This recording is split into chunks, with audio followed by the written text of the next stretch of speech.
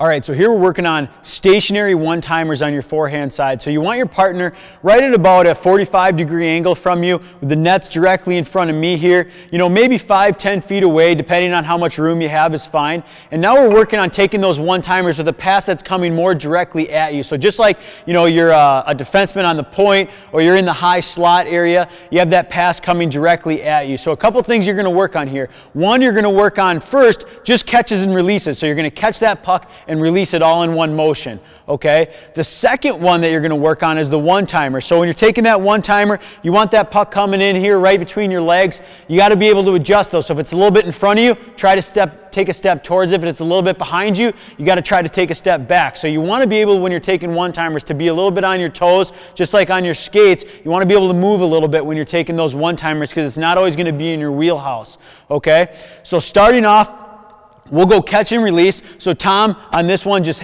right on the tape, I'll catch and then release quick. Catch, release, all in one motion.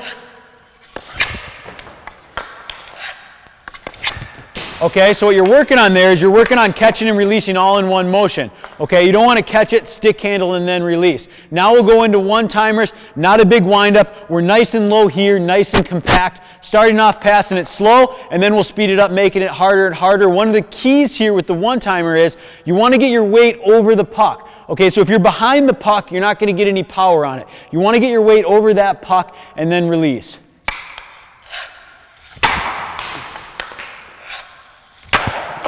Right here.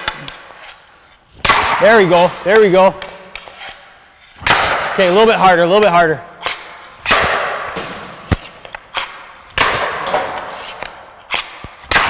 Perfect, perfect.